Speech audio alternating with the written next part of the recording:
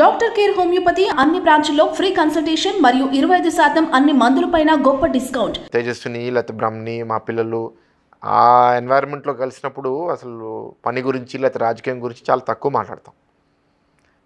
మిగతా విషయాలు పిల్లలు ఎట్లా పెరుగుతున్నారు, సమాజం ఎట్లా ఉంది, ఆ విషయాల మీద ఎక్కువ మాట్లాడతాం. కానీ అంత సీరియస్నెస్ అప్పుడు ఉండదు. పాలిటిక్స్ గురించి, వర్క్ గురించి మాట్లాడాలంటే నేను సెపరేట్గా 1-to-1 కలిసి మాట్లాడుకుంటాను. ఓకే. లోకేష్ గారు పాదయాత్రకు సంబంధించి చంద్రబాబు గారు పాదయాత్రకు వచ్చినంత రెస్పాన్స్ లోకేష్ గారు పాదయాత్రకు రాలేదని చెప్పి వైసీపీ నాయకులు అక్కడక్కడ చెప్తూ ఉంటారు, ప్రత్యర్థి పార్టీ వాళ్ళు. లోకేష్ గారు పాదయాత్ర ఎలా సాగుతుంది అని మీరు అనుకుంటూ ఉన్నారండి? ఎలా ఉంది ఆ రెస్పాన్స్? ఇప్పుడు ఎవరు మాట్లాడట్లేదుగా. ఆల్మోస్ట్ 1000 కిలోమీటర్లు దాటేసాం. మొదటి వారమో 2 వారాలు మాట్లాడారు, ఇప్పుడు ఎవరు మాట్లాడట్లేదు. అండ్ నేను ఇప్పుడు దాకా 5-6 సార్లు వెళ్ళానండి. చాలా బాగుంది రెస్పాన్స్. కేడర్ కూడా చాలా హ్యాపీగా ఉన్నారు. అన్న కూడా చాలా బాగా మాడుతున్నారు. సో ఈయనకన్నా బాగా జరిగిందా, బాగా జరగలేదా అదనేది నాకు అసలు 2013-14లో పాదయాత్ర ఎట్లా జరిగింది, లేకపోతే 17-18 పాదయాత్ర ఎట్లా జరిగింది, లేకపోతే 2003-2004 నాకు అవన్నీ హిస్టారికల్గా ఎంతమంది వచ్చారని నేనంత ట్రాక్ చేయట్లేదు. బట్ ఇక్కడ చూసినంత వరకు మాత్రం చాలా బాగుంది రెస్పాన్స్. సార్, ఒక నాయకుడిని అంటే తండ్రి కొడుకులు నాయకులుగా ఉండేటప్పుడు ఈ యంగర్ జనరేషన్ ఇప్పుడు ఓల్డర్ జనరేషన్తో కంపారిజన్ చేస్తూ ఉంటారు. అంటే ఫర్ ఎగ్జాంపుల్ చంద్రబాబు గారిని లోకేష్ గారిని చంద్రబాబు గారిలాగా ఇలా చేయట్లేదు, అలా చేయట్లేదు, ఆయన ఇలా ఉండలేదు, అలా ఉండలేదు అని చాలాసార్లు కంపేర్ చేస్తూ ఉంటారు. అది ఎంతవరకు కంపారిజన్ కరెక్ట్ అంటారు మీరు? కంపారిజన్ చేయడంలో తప్పులేదు. ఎందుకంటే ఒక వ్యూవర్ అంటే ఆడియన్స్ సినిమా చూసినప్పుడు ఆడియన్స్ హీరోని క్రిటిసైజ్ చేస్తాడు. హీరో ఇలా చేసి ఉంటే బాగుంటుంది, అలా చేసి ఉంటే బాగుంటుంది అని. సో కంపేర్ చేయడం తప్పు అని నేను అన్నాను. అండ్ జనరల్గా ఫస్ట్ జనరేషన్ సొంత కాళ్ళ మీద పైకి వచ్చిన వాళ్ళు, సెకండ్ జనరేషన్, థర్డ్ జనరేషన్ వాళ్ళ నానో వాళ్ళ తాత చేసిన దాన్ని బట్టి పైకి వచ్చిన వాళ్ళకి తేడా ఉంటుంది. ఇప్పుడు నేను కూడా నేనేం సొంత కష్టంతో ఎంపీ పదవి సంపాదించలేదు. ఇప్పుడు గీతం ప్రెసిడెంట్ నా సొంత కష్టంతో అవ్వలేదు. మూర్తి గారు కట్టిన ఒక సంస్థ, ఆయన చనిపోవడం వల్ల నేను ఆ పొజిషన్లోకి వచ్చాను. సో ఆ బాధ్యత మీరు తీసుకున్నారు. అప్పుడు నాకు అవకాశం ఒక అదృష్టం. ఓకే. ఆ అదృష్టాన్ని నేను సద్వినియోగం చేసుకున్నానా లేదా, అండ్ ఆ అవకాశానికి నేను ఒక అర్హుడిగా ప్రవర్తిస్తున్నానా లేదా. ఇప్పుడు ఆ అర్హుడిగా నేను ప్రవర్తించి బాగా చేస్తే జనాలు స్వీకరిస్తారు. నేను అర్హుడిగా సరిగ్గా ప్రవర్తించకపోతే నాకు ఒక బ్యాక్గ్రౌండ్ లేని వాళ్ళకి నాకు ఒక 5 ఏళ్ళలో 10 ఏళ్ళలో నాకు ఎక్స్ట్రా వస్తుంది. అల్టిమేట్గా ఓడిపోతాం. ఇప్పుడు మీరు పెద్ద పెద్ద హీరోలు వాళ్ళ అబ్బాయిలు వచ్చారు. ఆ హీరోలు వాళ్ళ అబ్బాయిలు అవడం వల్ల వాళ్ళకి 5 సినిమాల్లో 10 సినిమాల్లో 15 మహా అయితే గొప్ప అయితే 15 సినిమాలు అది కూడా దొరకవు. చాలామంది దాని తర్వాత కూడా సక్సెస్ అవ్వకపోతే ఏమైంది? మామూలుగా మనం అనుకునేది ఏంటంటే ఒక్క సినిమా దొరకడం కూడా అదృష్టమే కదా అని. అది ఆయన కష్టం కాదు, ఆయన తండ్రి పడిన కష్టం వల్ల వచ్చింది ఆయనకు అవకాశం. కానీ జనాలు ఒప్పుకోకపోతే ఉండలేము. ఇవాళ మీరు తెలుగు ఇండస్ట్రీ తీసుకోండి, బాలీవుడ్ తీసుకోండి, ఎక్కడైనా సరే హీరో వాళ్ళ పిల్లలు సక్సెస్ అవుతారని గ్యారంటీ లేదు. అంటే రాజకీయాల్లో కూడా అలాంటిదే ఉంటుంది. అంతే కదండి. ఇప్పుడు జనాలు ఆ తండ్రిని గుర్తిస్తారు కాబట్టి సక్సెసర్ కూడా బాగా ఉంటే వెంటనే స్వీకరిస్తారు. మీరు చిరంజీవి గారి అబ్బాయి మీరు రామ్ చరణ్ గారిని తీసుకోండి, రైట్? లేకపోతే ఇప్పుడు NTR గారి అబ్బాయి బాలకృష్ణ గారు, లేకపోతే ఇప్పుడు జూనియర్ NTR గారు, వీళ్ళందరినీ ప్రజలు వెంటనే గుర్తిస్తారు. దట్ పలానా హీరో వల్ల లెగసీ ఉంది కాబట్టి. పాలిటిక్స్లో కూడా అంతే. ఓకే. నన్ను కూడా ఇక్కడ విశాఖపట్నంలో మూర్తి గారు మనోడు అనే గుడ్ విల్తో చాలామంది నాకు ఓటేశారు, చాలామంది నాకు పనిచేశారు మూర్తి గారు. సో దాన్ని నేను సరిగ్గా చేస్తే వాళ్ళు ఆనందిస్తారు, ఒక మంచివాడికి సపోర్ట్ చేసామని. నేను ఒక యాదవ్లాగా తయారైన అనుకోండి, నెక్స్ట్ టైం నాకు హెల్ప్ చేయరు. సార్, ఇప్పుడు ఆ లెగసీ కోసం అడిగాను కాబట్టి అడుగుతున్నాను. వైఎస్ గారు జగన్ గారు వీళ్ళిద్దరిని కంపేర్ చేసినప్పుడు అంటే ప్రత్యర్థి పార్టీ నాయకుడిగా మీకు ఎవరు బెటర్ అనిపిస్తుంది? అంటే ఎవరి పనితీరు బాగుందని మీరు ఫీల్ అవుతున్నారు పర్సనల్గా? అంటే పరంగా కాదు, ఇద్దరు నాకు ప్రత్యక్షంగా తెలియదండి. అంటే రాజశేఖర్ రెడ్డి గారిని నేను 1-2 సార్లు కలిశాను. అప్పుడు కలవడం జరిగిందండి. ఏ విషయంలో అండి? సాంబశివరావు గారు కాంగ్రెస్లో ఎంపీ కదా ఓ అప్పుడు. అవును చిన్నప్పుడు కౌలు సాంబశివరావు నేను గారు. మాట్లాడేది 20 ఏళ్ళ క్రితం. ఓకే. అప్పుడు నా వయసు 14-15. ఆ, సో ఆ టైంలో చూసిన దానికి ఇప్పుడు చూసిన దానికి బయట వాళ్ళు మాట్లాడేది కూడా చూస్తే ఆ, రాజశేఖర రెడ్డి గారు ఆ మొదటి సంవత్సరం 2004 నుంచి 2005 పక్కన పెడితే దాని తర్వాత నుంచి అందరినీ కలుపుకుంటూ వెళ్ళారు. ఆపోజిషన్ అయినా మిగతా వాళ్ళైనా సరే అందరినీ కలుపుకుంటూ వెళ్ళారు అనేది ఒకటి. 2, చంద్రబాబు నాయుడు గారు మొదలుపెట్టిన ఐడియాస్ అన్నీ ఇప్పుడు 95 నుంచి 2004 మధ్యలో ఇప్పుడు హైదరాబాద్ ఉదాహరణగా తీసుకుంటే అక్కడ శంషాబాద్ ఎయిర్పోర్ట్ అవనివ్వండి, ఓఆర్ఆర్ అవనివ్వండి, హైటెక్ సిటీ డెవలప్మెంట్ అవనివ్వండి, ఇవన్నీ బ్లూ ప్రింటు ఇంప్లిమెంటేషన్ చంద్రబాబు గారు మొదలుపెట్టిన తర్వాత రాజశేఖర రెడ్డి గారు ముఖ్యమంత్రి అయినప్పుడు ఈ నాకు వద్దు అని ఆపేసి ఉండొచ్చు. బట్ కాదు ఇవి బాగానే ఉన్నాయని కంటిన్యూ చేశారు ఆయన. ఇప్పుడు అది లేదు, ఇప్పుడు అది కంటిన్యూ అవ్వట్లేదు. మేము ఏం చేసినా దానికి ఉల్టా చేస్తున్నారు ఇప్పుడు. సో అది ప్రాబ్లం అయిపోయింది. ఇప్పుడు కియా కూడా మొదట్లో ఎలగొట్టేస్తాం, తన్నేస్తాం, ఇది అది అని మాట్లాడారు. సో అది తేడా కనపడుతుంది. ఇవాళ రాజకీయాలు ఎక్కువ పర్సనల్లు, ఎక్కువ ఎన్మిటీ, ఎక్కువ అవతల వాళ్ళ మీద ద్వేషంతో జరుగుతుంది. అప్పుడు అంత ద్వేషం అయితే నాకు కనపడలేదు రాజశేఖర రెడ్డి గారు. యాక్చువల్గా అంటే ద్వేషం ఎందుకు పెరిగిపోయింది అంటారు సార్? అంటే అప్పట్లోని ఇప్పుడు ప్రసిద్ధ పార్టీలు కూడా సిద్ధాంతపరంగా పోరాడేవి, పార్లమెంట్లో పోరాడేవి, బయట కూడా ఎలక్షన్స్ ప్రజల్ని అడ్రస్ చేసేటప్పుడు సిద్ధాంతపరంగా విమర్శలు చేసుకునేవారు. కానీ బయటకు వచ్చిన తర్వాత ఎక్కడైనా కలిసినా వాళ్ళు చాలా ఆనందంగా ఒక ఫ్రెండ్లీ అట్మాస్ఫియర్ దాన్ని మెయింటైన్ చేసేవారు, ఒక మంచి వాతావరణాన్ని మెయింటైన్ చేసేవారు. కానీ ఇప్పుడు సినేరియాలో అలా జరుగుతుందని భావిస్తున్నారా? అంటే సిద్ధాంతపరంగా కాదండి, వ్యక్తిగతంగా కూడా అప్పుడు కూడా విమర్శలు చేసేవారు.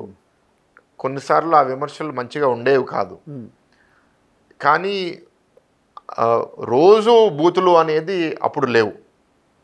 అండ్ మీరు అన్నట్టు విమర్శలు చేసినా సరే కొంతవరకు దాన్ని క్షమించేవారు, లేకపోతే ఒప్పుకునేవాళ్ళు. సరే రాజకీయంలో తప్పు తిట్టుకుంటాం ఒకరినొకరం అనేదన్నా కొంచెం అండర్స్టాండింగ్ ఉండేది. ఓకే. అండ్ అది ఇవాళ పర్సనల్ అయిపోయింది. అది ఒక అనుమానము, కోపము, ద్వేషము ఆ రూపంలో పెరిగిపోయింది. ఓకే. కొంచెం మనం పట్టు విడుపులు అంటారు చూడండి, మనకి ఏంటంటే కొన్ని వదిలేయాలి అని ఉంటారు కోపంలో అని వదిలేసేయాలి. ఒక విధంగా మనం ఏంటి అంటే మరీ దూరం వెళ్ళిన వాళ్ళు, మరీ తప్పు చేసిన వాళ్ళని కూడా క్షమించకూడదు. క్షమిస్తే అలాంటి వాళ్ళు ఇంకో 10 మంది తయారవుతారు. కానీ ఇవాళ కొంచెం ఎక్స్ట్రీమ్గా కనపడుతుంది నాకు. కానీ చాలాసార్లు చంద్రబాబు గారు చేస్తుంది అదే అని చాలామంది అంటూ ఉంటారండి. అంటే అవతల వాళ్ళు ఎన్ని తిట్టినా కూడా తర్వాత ఆయన దగ్గరికి వస్తే ఆయన పార్టీలో చేరుతామంటే వాళ్ళని క్షమించేసి పార్టీలో జాయిన్ చేసుకుంటూ ఉంటారు. చంద్రబాబు గారు మెతగ్గా ఉంటారు, చూసి చూడనట్టుగా ఉంటారు. అందుకే ఆయన మీద ఎక్కువ వ్యతిరేకులు అగ్రెసివ్గా ఆయన్ని క్రిటిసైజ్ చేస్తూ ఉంటారని వినిపిస్తూ ఉంటుందండి. క్షమాగుణం అనేది చాలా మంచిదండి, చాలా గొప్ప గుణం. ఎందుకంటే కోపం పెట్టుకోవడం అనేది చాలా ఈజీ, కానీ క్షమించడం అనేది ఒక గొప్ప లీడరే చేయగలుగుతారు. కానీ అంతవరకు నేను ఒప్పుకోగలిగింది ఏంటి అంటే ఇఫ్ అ లీడరే కాదు ఎవరైనా సరే, ఒక ఆఫీసర్ అవనివ్వండి, ఒక మామూలు వ్యక్తి అయినా అవనివ్వండి, ఒక మన ప్రకారం ఒక లైన్ దాటి వాళ్ళు తప్పు చేశారు, ఒక క్షమించరాని తప్పు చేశారు, లేకపోతే వాళ్ళు చేసిన దానివల్ల సమాజం పాడవుతుంది అని మనం అనుకుని అలాంటి వాళ్ళని మన భవిష్యత్తులో ప్రోత్సహించి లేకపోతే మనం వాళ్ళకి షెల్టర్ ఇస్తే వ్యవస్థలో ఉన్న మిగతా వాళ్ళందరూ నిరుత్సాహపడతారు. అది చేయకూడదు. కొందరిని పార్టీ లోపలికి తీసుకోకూడదు, కొందరిని పార్టీ నుంచి పోటీ చేయనివ్వకూడదు, కొందరికి నామినేటెడ్ పొజిషన్స్ ఇవ్వకూడదు, కొందరు ఆఫీసర్స్ని మళ్ళీ దగ్గరికి రానివ్వకూడదు, కొందరిని పనిష్ చేయాలంటే పనిష్ చేయాలి. మరి ఈ విషయాలు ఎప్పుడైనా మీ నాయకుడికి చెప్పారా చంద్రబాబు గారికి? అంటే ఇప్పుడు నా వయసు 30, చంద్రబాబు గారు అలా కాదు సార్, 40 years senior. అలా కాదు నేను అనేది. ఇప్పుడు ఒక పార్టీ మీటింగ్స్లోనే అందరూ ఆలోచనలు పంచుకునే అవకాశం ఉండేటప్పుడు నేను ఒక్కడే కాదు, మాలో ఉన్న కొంతమంది సీనియర్ నాయకులు వాళ్ళు కూడా అదే చెప్తారు. మనం అలా అందరినీ వదలకూడదు. ఇప్పుడు 10 మంది ఉంటారు తప్పు చేసిన వాళ్ళు, దాంతో 2-3 తప్పులు చేశారు కానీ క్షమించే తప్పులు అయ్యి 7 క్షమించరాని తప్పులు, వాళ్ళని దగ్గరికి రానివ్వద్దు. వాళ్ళని నెత్తికెక్కించుకోవద్దు. అంటే ఇప్పుడు పార్టీ మారిన ఆ నలుగురు మళ్ళీ టీడీపీలోకి రావడానికి ద్వారాలు మూసేయమని గట్టిగా అడుగుతూ ఉన్నారు, అంతే కదండి? ఆ నలుగురు అని కాదండి, నేను ఎప్పుడు నా ఆలోచన ఎప్పుడు నేను ఒక్క వ్యక్తి మీద పెట్టుకొని నేను ఆలోచించాను. నేను ఎందుకంటే నేను ఆ నలుగురిని ఎందుకు అంటున్నానంటే వాళ్ళు వెళ్ళేటప్పుడు చంద్రబాబు గారిని చాలా ఘోరంగా తిట్టారు కదా, నేను అనేది అది ఆ ఆస్పెక్ట్లో అంటున్నాను. అలా అని మిగతా వాళ్ళు కూడా కొందరు మమ్మల్ని తిట్టి మా దగ్గర ఉండుంటారు, ఇవాళ నేను చెప్పలేను. అది రాజకీయం అంత దరిద్రంగా తయారైంది. అన్ని రకాల మనుషులు అన్ని చోట్లలో ఉన్నారు, వాళ్ళందరూ ఎవరెవరు ఏ రోజు ఏం మాట్లాడారు కూడా నాకు తెలియదు. వాళ్ళ స్వార్థం కోసం వాళ్ళు ఏదేదో మాట్లాడుంటారు. సో నాకంత పరిధి లేదు కాబట్టి నాకు వాళ్ళందరి గురించి తెలియదు కాబట్టి నేను చెప్పలేను. కానీ నా సిద్ధాంతం మీకు చెప్తున్నా. ఇప్పుడు విశాఖపట్నంలో మీరు నన్ను ఒక లైన్ దాటి తిట్టినోడో లేకపోతే కొంచెం దుర్మార్గంగా ప్రవర్తించినోడో ఏనాడు నా దగ్గరికి రానివ్వను. నాకు తన మీద కోపం ఉండదు, కానీ డిస్టెన్స్ మెయింటైన్ చేస్తాను, నేను దగ్గర చేసుకోలేను. అలాంటి వాళ్ళు నేను దగ్గర చేసుకోలేను. తిట్టిన వాళ్ళు ఉన్నారండి అలాగా మీ మీద పరిద్దాటి? రాజకీయంగా విమర్శలు చేసిన వాళ్ళు అలాగా ఎవరైనా ఉన్నారండి? వ్యక్తిగతంగా లేరండి, బట్ నాకు నచ్చిన వాళ్ళు ఉన్నారు. ఎవరు సార్ వాళ్ళు? పేర్లు చెప్పగలరా? పేర్లు ఇప్పుడు ఎందుకు లేండి. నాకు నచ్చిన వాళ్ళు నా పార్టీలో ఉన్నారు, అవతల పార్టీలో చాలామంది ఉన్నారు. సరే, మీ పార్టీలో ఉన్న నచ్చిన వాళ్ళతో మీరు ఎలా సర్దుకుపోతూ ఉంటారు? అది మీకు అన్నట్టు నాకు ఎవరి మీద కోపం ఉండదు. మనిషి నైజం అర్థం చేసుకోవడానికి ప్రయత్నిస్తాను. అర్థం చేసుకున్న తర్వాత వాళ్ళతో ఎలా ప్రవర్తించాలో నేర్చుకుంటాను. నా పని నేను ఎలా చేసుకోవాలో ఆలోచిస్తానే తప్ప పక్కన వాళ్ళ మీద ఎక్కువ ఆలోచన పెట్టను. అండ్ ఇప్పుడు నా పరిధి మించి నేను ఎక్కువగా ఆలోచించాను. నేను ఒక ఎంపీ అభ్యర్థిగా పోటీ చేయాలనుకుంటున్నాను. ఎంపీ అభ్యర్థిగా నేను 7 ఎమ్మెల్యేలు, పార్లమెంట్లో ఉన్న మిగతా నాయకులందరితో నేను కోఆర్డినేట్ చేసుకుని పోటీ చేయాలి. దాని మించి నేను ఎక్కువగా ఆలోచించాను. నేను ఇంకో పార్లమెంట్లో ఎవరో నచ్చిన వాళ్ళు ఉంటారు, ఏం చేస్తాం వాళ్ళ గురించి మేము. సార్, ఈ మధ్య ఒక రూమర్ వినిపించిందండి. ఏంటి అంటే టీడీపీ అండ్ జనసేన ఆల్మోస్ట్, అంటే ఇది ఒక 8 నెలలు 10 నెలల క్రితం ఎప్పుడో వినిపించింది, 6 నెలల ముందు అనుకుంటాను. TDP BJP కలవబోతున్నాయి. పవన్ కళ్యాణ్ గారు మళ్ళీ ఎప్పుడు ఆ 2 స్థానాలు ఏదైతే గాజువాక అండ్ భీమవరం ఏదైతే ఉందో, ఎక్కడైతే పోటీ చేసి ఓడిపోయారో ఆ 2 చోట్ల పోటీ చేద్దామని అనుకుంటున్నారు. కాబట్టి గాజువాకలో ఆయన పోటీ చేయడం కంపల్సరీగా జరిగే విషయం అని ఎవరు చెప్పారు? అంటే రూమర్స్ చెప్తున్నానండి, మీ వరకు తీసుకుని వస్తున్నాను. సో అక్కడ అభ్యర్థిగా ఉండే ఎక్స్ఎమ్మెల్యే పల్లా శ్రీనివాస్ గారు ఆయన్ని పార్లమెంటరీ స్థానానికి పోటీ చేయిస్తారు. భరత్ గారు ఆల్రెడీ పోటీ చేసి ఉన్నారు కాబట్టి పార్లమెంటరీ స్థానానికి ఆయనకి భీమిలి ఎమ్మెల్యేగా ఇవ్వబోతున్నారు. ఇలా అని కొన్ని వినిపించాయి సార్, అందులో నిజమేంతండి అసలు? రాజకీయం, సినిమా, పాలిటిక్స్, క్రికెట్, భారతదేశంలో మన రాష్ట్రంలో కూడా మ్యాక్సిమం జనాలు దీని 3 టాపిక్స్ మీద మాట్లాడతారు. ఏమైనా మాట్లాడచ్చు, ఏ రూమర్ అయినా క్రియేట్ చేస్తారు. ఇవాళ పొద్దునే నాకు ఇంకెవరో ఫోన్ చేసి నువ్వు వైజాగ్ సౌత్లో పోటీ చేస్తున్నావు అంట కదా అని నాకు చెప్పారు. అన్నారండి? దీనికి అంతే ఉందండి, రూమర్స్ అనేది 1,00,000 క్రియేట్ చేస్తారు. నేను అనేక సందర్భాల్లో చెప్పేది ఏంటి అంటే నేను ఎంపీగానే పోటీ చేద్దామని చాలా క్లారిటీగా ఉన్నాను. సో నేనైతే మా పార్టీ తరపు నుంచి కూడా చాలా క్లారిటీగా ఉన్నా. పల్లా శ్రీనివాస్ గారు మాకు ఒక ఇంపార్టెంట్ లీడర్, ఆయన గాజువాక్ నుంచే పోటీ చేస్తారు. పవన్ కళ్యాణ్ గారితో మేము కలిసి ఆయన ఎక్కడ పోటీ చేస్తారనేది నేనైతే ఇవాళ నాకు తెలియదు. సో అది చంద్రబాబు గారు పవన్ కళ్యాణ్ గారు మాట్లాడుకుని వాళ్ళు నిర్ణయించుకుంటారు. సార్, ఇప్పుడు చంద్రబాబు గారు పవన్ కళ్యాణ్ గారి కలయిక ఈ మధ్య రాజకీయంగా వైసీపీని చాలా ఇబ్బందులు పాలు చేస్తుంది అని వినిపిస్తూ ఉందండి. అంటే వాళ్ళు కూడా బయటకు వచ్చి మీడియా ముందుకు వచ్చి అగ్రెసివ్గా దాని మీద స్పందించడం ఇలాంటివన్నీ చేస్తూ ఉన్నారు. మొన్నటికి మొన్న ఏమంటున్నారు సార్, మిమ్మల్ని పోటీ చేయమంటున్నారు ఒంటరిగా. టీడీపీకి ధైర్యం చాలట్లేదు కాబట్టే జనసేనతో వెళ్తుంది, పవన్ కళ్యాణ్ గారు అండ చూసుకుంటుంది అని అంటూ ఉన్నారు. 175 పోటీ చేసే వాళ్ళే నిజమైన మగవాళ్ళు అంటే ఆ ప్రాసెస్లో అంటే నిజమైన లీడర్స్ అన్నట్టు అంటూ ఉన్నారు, నిజమైన పార్టీలు అంటూ ఉన్నారు. ఇలాగా అంటే ఇప్పుడు అయితే నేను రివర్స్ ఒక ప్రశ్న అడుగుతాను. అడగండి సార్. మేము జనసేన పోటీ చేస్తే తప్పకుండా వాళ్ళు ఓడిపోతారని ఆల్రెడీ భయపడిపోతున్నారా? ఏమో అది మీరే చెప్పాలి, ఎందుకు అలా అంటారు? అదే జనాలు ఆలోచించాలి. ఓకే, మీరు నేను కాదు. వాళ్ళు ఇన్నిసార్లు ఒంటరిగా పోటీ చేయమనండి వాళ్ళు అంటున్నారంటే మేము జనసేన కలిస్తే తప్పకుండా వాళ్ళు ఓడిపోతారని వాళ్ళు భయపడుతున్నారా అని జనాలు ఆలోచించాలి. అంటే అలాంటిది ఏమైనా మీకేమైనా అనిపిస్తుందా? అంటే వైసీపీ వాళ్ళ అందుకే భయపడుతున్నారు? నేను అలాగే దాన్ని అర్థం చేసుకుంటున్నాను. నేను ఎట్లా పోటీ చేస్తానో నా ఇష్టం కదా. నువ్వు ఇట్లా పోటీ చేయి, నువ్వు అట్లా పోటీ చేయని వాళ్ళు నాకు చెప్తున్నారంటే నేను గెలిచిపోతున్నానని వాళ్ళు భయపడుతున్నట్టే కదా. ఇప్పుడు ఎమ్మెల్సీ ఎలక్షన్లో మాకు అంతర్గతంగా ఎవరన్నా ఒక పార్టీ నుంచి ఇంకో పార్టీ నుంచి ఎవరన్నా హెల్ప్ చేస్తుంటే నాకు తెలియదు, కానీ మేము ఒంటరిగా పోటీ చేసాం, 3 గెలిచాంగా. సో తెలుగుదేశం పార్టీ ఇవాళ కానీ లోపాయికారిగా జనసేన అనేది హెల్ప్ అయింది అని చాలాసార్లు బయట వినిపిస్తూ ఉంది. చేస్తుండొచ్చండి ఎక్కడైనా. ఇప్పుడు నాకు ఇక్కడ కొంతమంది జనసేన నాయకులు మాకు బిహైండ్ ది సీన్స్ హెల్ప్ చేయడం అనేది జరుగుండొచ్చు, కానీ at the party level Janasena did not announce that టీడీపీకి మనం సపోర్ట్ చేస్తున్నాము అని. జనసేన పోటీ చేయలేదు, అంటే ఓపెన్ అప్ అవ్వలేదు. ఓకే, ఇంటర్నల్గా ఏదైనా జరిగి ఉండొచ్చు కదండి. ఇంటర్నల్ నాకు అసలు పార్టీ లెవెల్లో ఏం లేదు, పార్టీ మెసేజ్ ఏమీ లేదు. జనసేన పార్టీ నుంచి ఇక్కడ ఏం మెసేజ్ లేదు. ఇక్కడ లోకల్ అభ్యర్థులు, లోకల్ పార్టీ మెంబర్స్ ఎవరన్నా సరే పర్సనల్ రిలేషన్ బేసిస్ మీద చేస్తుంటారు, నాకు తెలియదు. ఇప్పుడు చంద్రబాబు గారు పవన్ కళ్యాణ్ గారు కలయికని మీరు ఒక టీడీపీ లీడర్గా ఏ విధంగా చూస్తూ ఉన్నారు? మీ అనాలిసిస్ ఏంటి, లేకపోతే మీ ఒపీనియన్ ఏంటి దాని మీద? అంటే మీరు ఇందాకే మనం ఈ టాపిక్ మీద కొంచెం ప్రస్తావించాము. ప్రజాస్వామ్య విలువలు ఉంటే మన ఆలోచన ఒకలాగా ఉంటుంది.